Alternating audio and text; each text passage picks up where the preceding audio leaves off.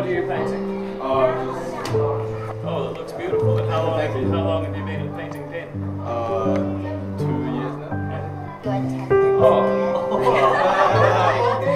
Oh, thank you. Thank you very much.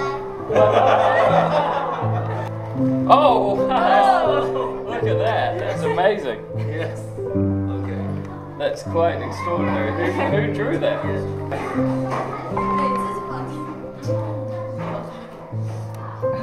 There you go. Okay. How many people here can speak Chinese? Oh, everybody! Wow. All the teachers too. And all the teachers. Because we're in drawing class. I can speak Chinese. I can speak Chinese. How? What do you mean, sir? David Seymour. That's not Chinese. That's not Chinese. No. Yes, it is.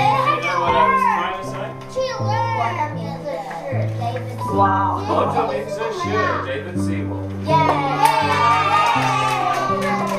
Then say, we love David Seymour. We love David Seymour. Oh, you guys are amazing.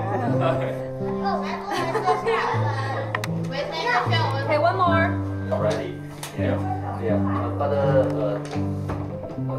here only 2 months now.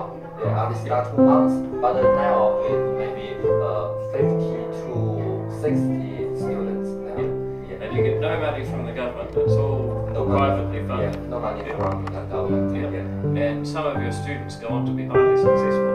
Well, I'm David Seymour. I'm the Member of Parliament for Epsom and the leader of the ACT Party.